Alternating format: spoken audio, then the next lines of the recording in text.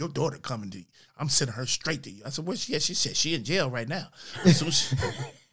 So she got out of jail. I said, what's she in jail for? She said, I had to have the sheriff take her away. She jumped on me. She beat me up.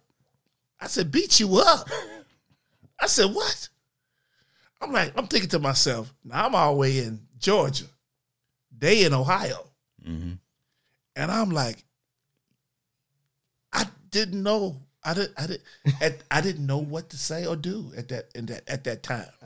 And then when she got to me, I still didn't really know what am I supposed to do? What am I, because I'm married to somebody else, and I'm like, is she gonna come over here and beat her up too? How old was your daughter at the time? 15. Oh wow! So she walking around with a chip on her shoulder. Yeah, it's a great age. And then she come live with me, and she's sneaking out the windows and sneaking out the house, and I'm like, oh my God, my daughter was not.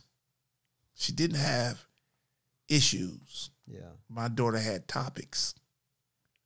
Okay, when I tell you, she had topics.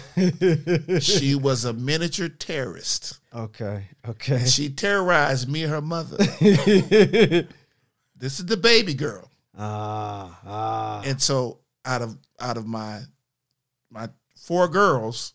Come on, encourage somebody right now that's going through my she's minister. The baby of the baby. Yeah. And so it was just difficult for us to discipline her when she was a baby.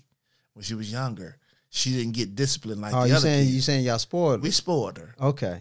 So you created that situation. We created the monster. Okay. But we didn't expect the monster to be a terrorist monster. Yeah. We thought it would make that decision. You know what I mean? And so I get it when y'all say there's no manual, there's no book.